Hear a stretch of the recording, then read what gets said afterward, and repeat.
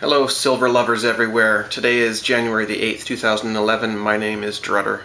This video is about those milk spots that you find on coins with a very polished surface, such as maples and other rounds. You don't see them a lot on silver eagles because the silver eagle has a frosted finish on it already.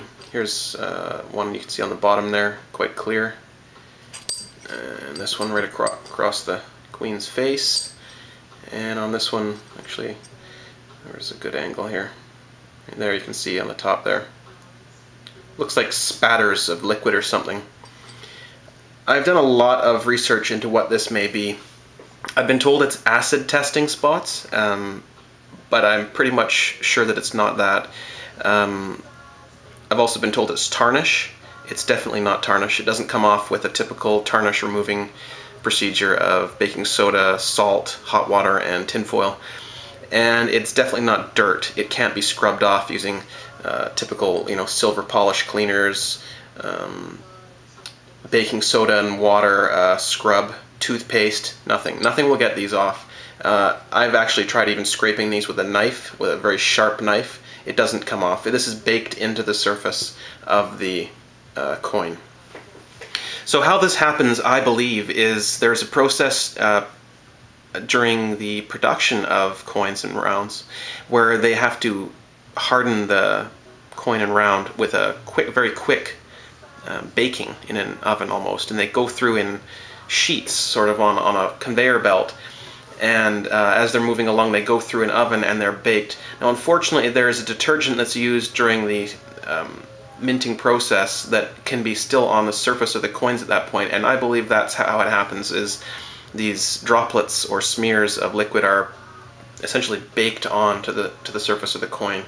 It's at quite high temperatures, several hundred degrees, possibly more than that, and this liquid, the liquid is dried off, but of course the residue that's in the liquid is baked into the surface of the coin.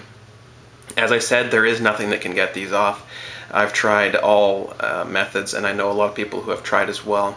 Now, does this deter from the value of your coin? No, it doesn't. You still have an ounce of silver. It's still recognizable as a coin. It's still government issued or private mint issued coin. It doesn't lose any weight from this. It doesn't lose any silver value. Now, you won't find this on a proof coin. If you buy a proof coin, that is to say, a very polished finish, just basically a collector's piece, you will not find these milk spots on those pieces. So you will find it on this investment grade silver, like maples and business strike rounds from private mints. These are just investment grade coins and rounds. They don't have a lot of numismatic value.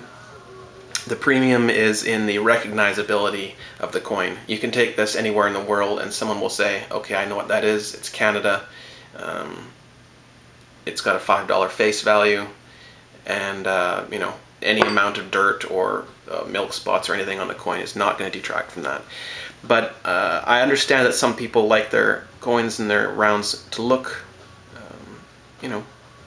in mint condition. So if this ever happens to you, what you can do is you can take it to any bullion dealer who deals in that particular coin.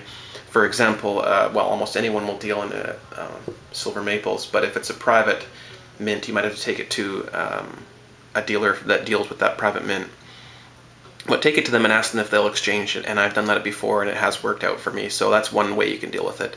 Another way you can deal with it is just not to worry about it, or another way you can do it is to trade the coin away, and tell someone I have some spotty looking coins I'm looking to trade for so and so, and you can get rid of it that way. A lot of people don't actually care about it. Myself, I do kind of care. It does look a bit ugly, I must admit.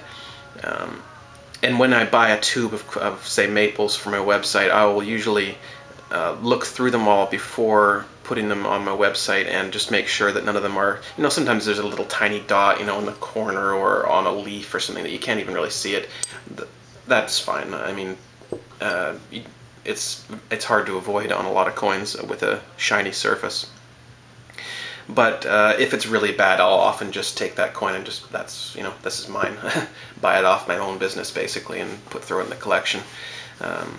But yeah, there's nothing you can do to get rid of that, unfortunately. The milk spots are permanent, and this video is just to provide some information for people, because I get the question a lot, what are those spots on certain coins and rounds?